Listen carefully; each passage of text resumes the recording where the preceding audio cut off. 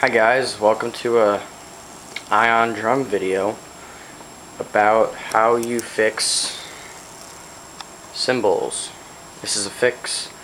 It's an easy do-it-yourself. It fixes some sensitivity issues, double hits, and if you have rattling around and it's like if you hear something rattling when you hit your cymbal, like I already did it on my green cymbal, I'm going to do it on my yellow cymbal. Let's just hear it, right? Sounds nice. I don't have my Xbox, so I can't tell you how it sounds or how it works in the game. So, alright, let's do it. For this, what you're going to need is a screwdriver and some form of tape. I just found this in my house. It's just blue masking tape. Electrical tape will work. Yes, and I don't know. It's just tape. And what you're going to want to do is take your cymbal, flip it over until you get this part. I already took out all the screws just for the sake of this video. But what you're going to do is you're going to want to unscrew all 9 screws and then lift it very gently because there are wires attached to that and you don't want to tear that up.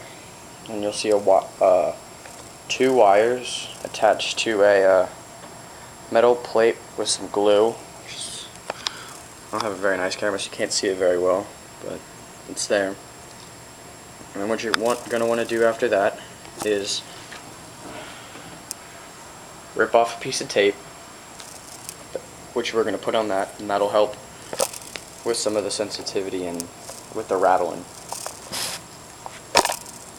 And tape. Alright, here we go.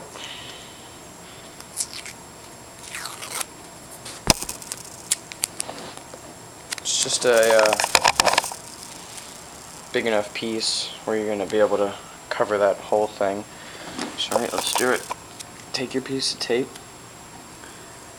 and just put it right on the wires, where the wires meet on that metal plate. Press it down. Make sure it's nice and tight on that. And what you're going to want to do is just carefully turn this back around and screw that back on. And you should be good. If you have any questions or comments, you can leave it on the thread I'm going to make, or you can message me on YouTube.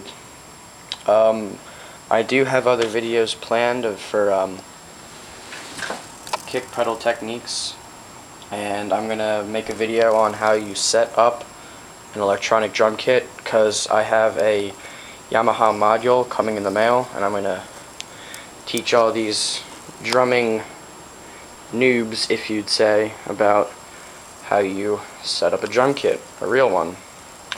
Alright, well that's all for now. I'm out.